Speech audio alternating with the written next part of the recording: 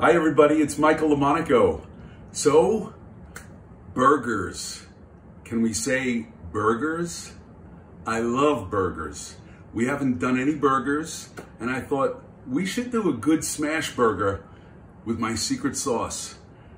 And my secret sauce is something I'm gonna share with you, but a good smash burger is really a lot of fun, and it's something that we like, and we can make it at home. We go out for them, but we can make it at home. So I'm gonna show you. So we're gonna start with this is a great burger. This is a great Pat LaFreda burger. This is 10 ounces, but here's what we're gonna do. I'm gonna cut this into 2 pieces.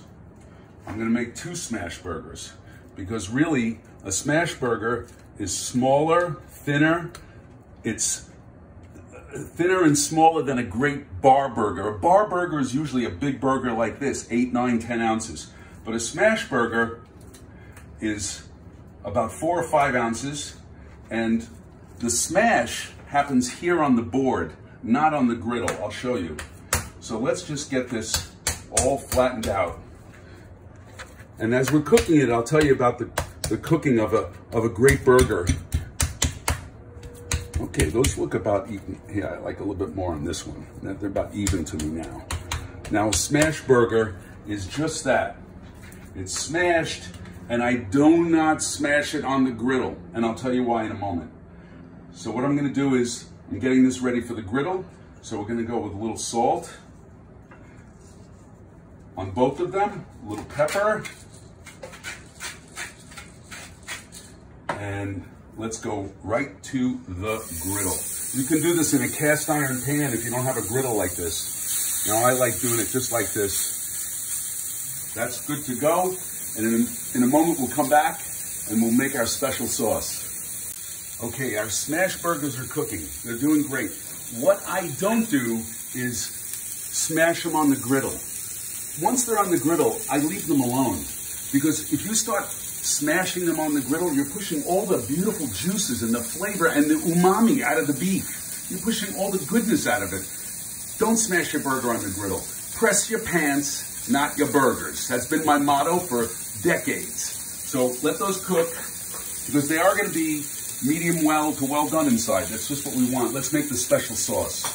Special sauce, secret sauce. This is my version. Starts with some mayonnaise, ketchup, some pickled relish, a little mustard,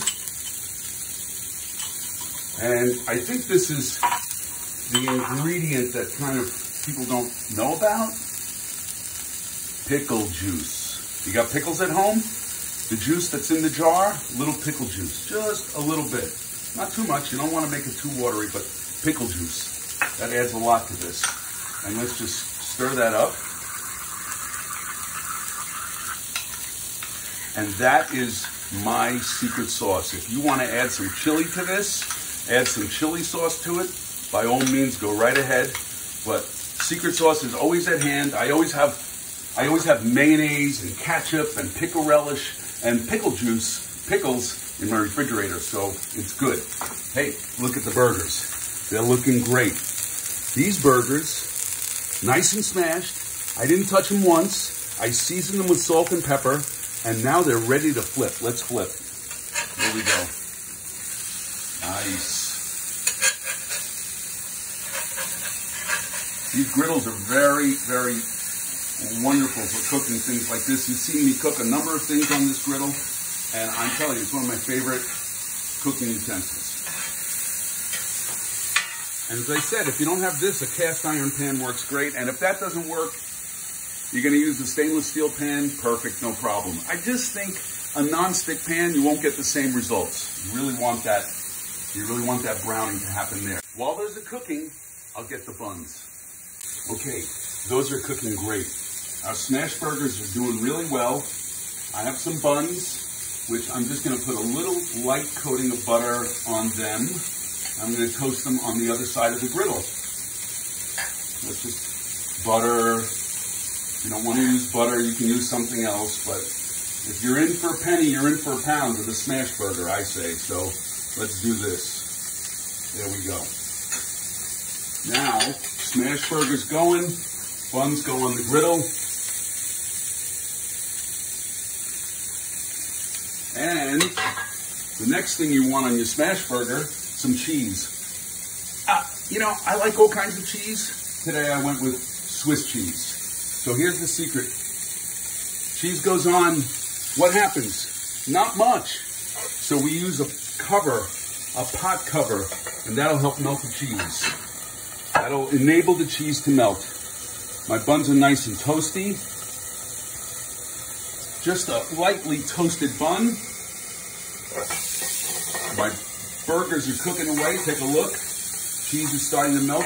Putting a cover on it or a stainless steel bowl are the two things that you can use to do this. And we're doing well here. Okay, we're ready to go. So now I've got my special sauce. The cheese is nice and melted. I put special sauce on the bottom. You do it wherever you want, but this is how I build a burger. Our burgers are there. Look at that. Those are smash burgers. Beautiful. Smash burgers, my favorite. 4 or 5 ounce patty on a great toasted bun with some secret sauce, special sauce. The only other thing I would want to add, I like a little tomato. I like a little red onion. I didn't do any lettuce. Looking good. Toasted buns, beautiful. On top, the secret to the smash burger revealed. Enjoy.